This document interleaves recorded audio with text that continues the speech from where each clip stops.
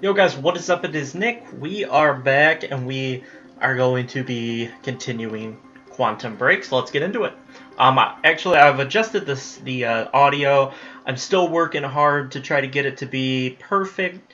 This game's audio is a bit different than any of the other games I've Let's Played or done a walkthrough or done anything where I had to have the audio perfect. And so it's taken me a little bit longer to figure it out. It's a little bit quieter. I usually have my game volume on my PVR at about a fourth or a fifth of the voice volume, but that hasn't worked for this game. The sound effects are also a lot louder than the voices in this game, so it's really hard to actually kind of get it narrowed down. Here is how it looks right now, and we'll see. I've got 10% sound effects, 30% music, 100% dialogue, and on my screen, or on my PVR, the game is about 50% the sound of the voice, which is, way higher than normally have it. So we will go ahead and see how this works. Let's hop into it, though. And obviously, I will continue to tinker with it. It's not bad right now. Episode 1 wasn't bad. It wasn't great, but it wasn't horrible. So we'll just keep working on it, and I'll hopefully get it all figured out here soon enough.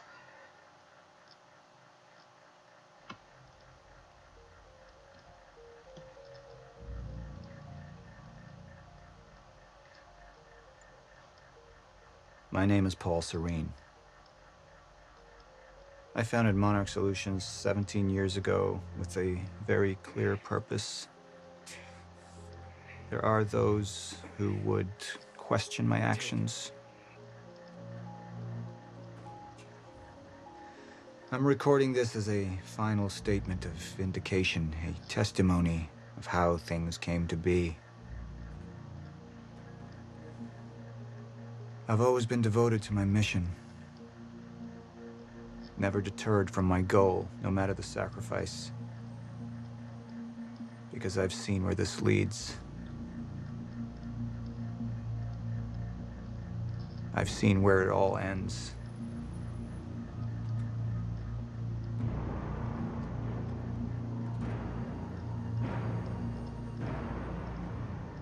We have a problem. No word from Jack Joyce's transport. It should have arrived here by now. We may have a traitor on the inside.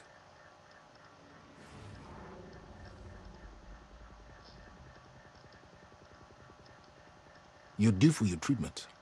I'll find who's behind this. Find Jack. That's our priority. Get your best man on it. There's more. As you know, Jack's level of interference led to unexpected complications. Witnesses from the university were transported here. You need to take a look. Thought it said end of Act 1. We're on the Hardline PR Act 1 Part 4, but I thought we had completed Act 1. We can't afford any further obstacles at this stage of the plan. Now, I see two options. We could use force, remove any loose ends. But if those witnesses disappear, The public will start asking questions. All clear, sir. Potentially turn on Monarch. Alternatively, I could mount a Mr. broad Serene? PR strategy, get the city on our side. But that leaves us with The loose ends. Precisely. The choice is yours, but keep in mind, the men will view your decision as a unified strategy moving forward. This is kind of cool. We're playing as Paul now. This is the chick that talked to Sir, Jack Who at is the this? beginning. Amy Ferrero. She's one of the witnesses. Awaiting your orders on how to proceed. That's cool that they added that. If you look at her foot in the back, it's like a nervous twitch. Like, I think it's more of a thing with, like, my age, like 20-year-olds. We need your decision on how to proceed with the witnesses. Hey, homie, I'm trying to explain something. Like, we have, like, that nervous light, or not nervous, but, like, a leg shake. It's kind of cool that they added, like, a nervous twitch, but, what am I supposed to do here?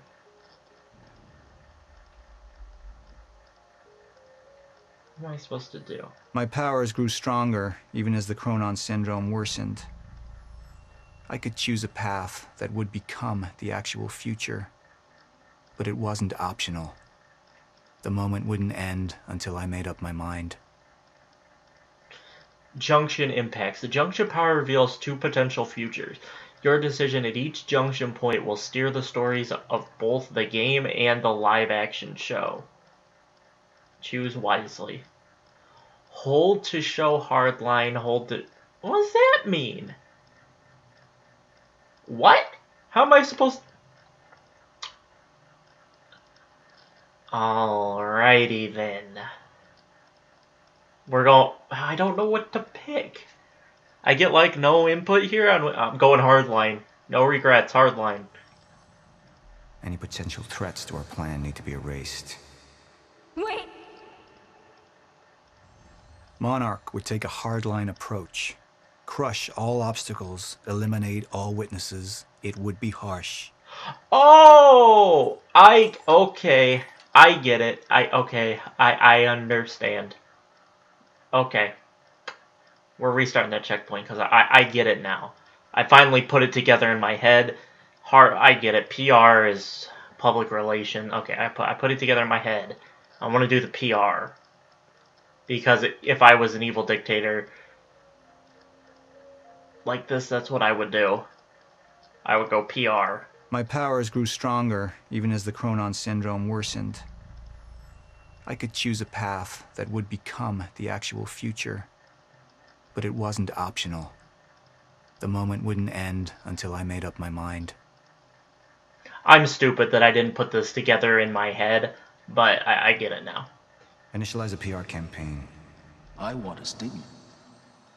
And that violence was because of Jack Joyce. Monarch would take a PR-friendly approach and manipulate the public into siding with us. Our lies would give us control. The manhunt continues as authorities search for Jack Joyce. Hey, somebody's sneaking around down there. Hey! I think that's Jack Joyce! We'd use the media to expose, then hunt for Jack. I uploaded all the files I stole on that USB stick from the Monarch security station. But the eyewitnesses would be out there, and Jack would learn our secrets. Okay. Oh!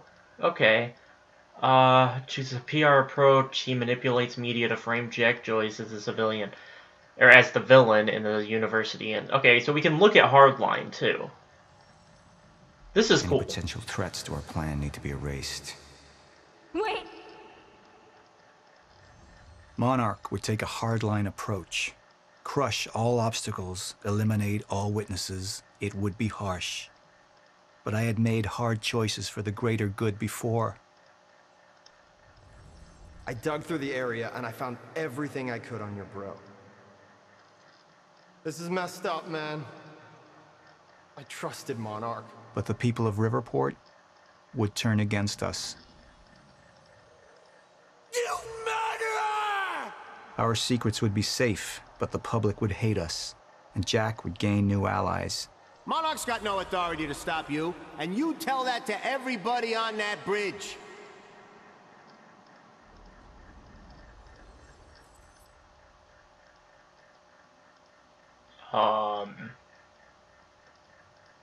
I would choose the PR by the... I'm gonna take this as the point of... I'm gonna take this this decision as if I was the bad guy, not that I'm Jack and I'm making the decisions for the bad. I would actually take the PR if I was playing as Jack. Like if I was using the mind of the good guy in this scenario, I would pick Hardline because I would get allies. People would turn on them. But we'll go with PR for the simple reason that that's the more intelligent move for the bad guys. So we'll go with that. We can't risk any unwanted attention. Convince the witnesses not to talk. Keep eyes on them and send them home. Initialize a PR campaign. We need the city on our side. Okay, hold on.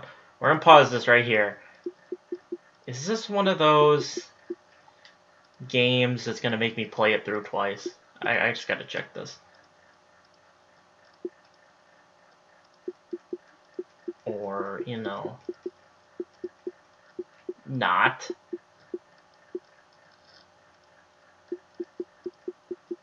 It's probably, you know what, I bet they're smarter on the Xbox One where they with their achievements, they'll say the different paths, but you only have to choose one of them to actually get the achievement. I'll just roll with that idea. Not this one. She's the head of the anti-monarch movement. I think we're looking at the new face of our campaign.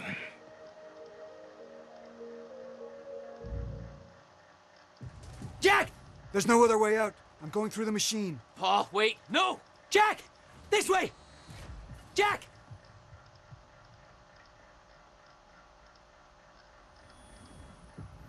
I use my power to guide us, to decide how to best prepare for the inevitable end of time. That gives the chosen few a chance to survive. I've seen the end of time.